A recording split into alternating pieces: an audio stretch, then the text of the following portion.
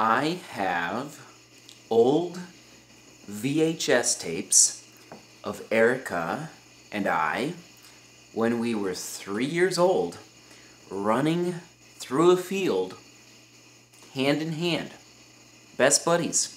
3-year-olds. I lived in Colorado, she lived in New York.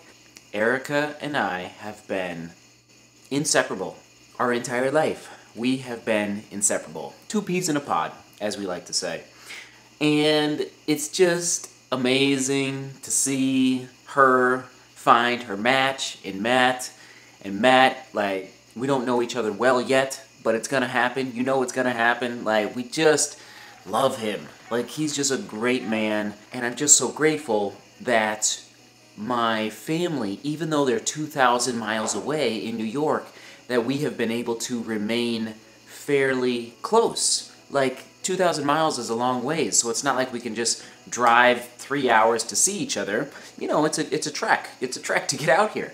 But over the years, year after year, I came out and visited and just got to know everybody. Because guess what? It takes to get to know someone. You gotta be with them in person. You can attempt to do it through the YouTube or through social media, but frankly, you gotta be in person to get to know someone. So that's what I feel so grateful for with Erica and soon to be Matt, to spend time together.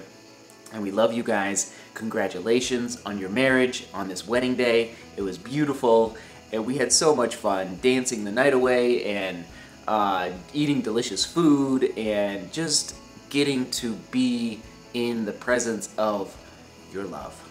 So folks, for whoever's been watching the vlog for a little while, like, just so you know, like, it's me and like Erica. Boom, like boom. We were so close and still so close growing up.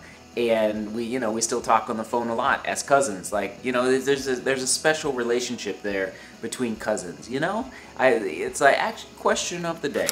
Do you have a cousin that you're close with? Maybe you're close in age, maybe not. But like, it's different than a brother or a sister. And it's hard to describe, frankly. But like, do you have a cousin that you're close with and you still keep in touch with that cousin?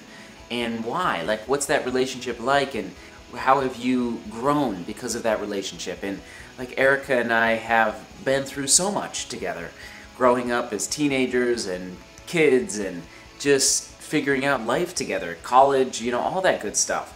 If you're a witness and you're there at a wedding, it's a big deal. It means you are witnessing their love for each other, which comes with responsibility, because when the love, has the peaks and the valleys, sometimes you got to help people through their valleys. So I'm excited to help you, Erica, and Matt through the peaks and valleys of this life. Because guess what? We all know that they're going to happen, right? Right? Oh, what a great night. Oh, Erica, we love you. We love you. We love you. It's just crazy. It's crazy. Seek beauty. Work hard.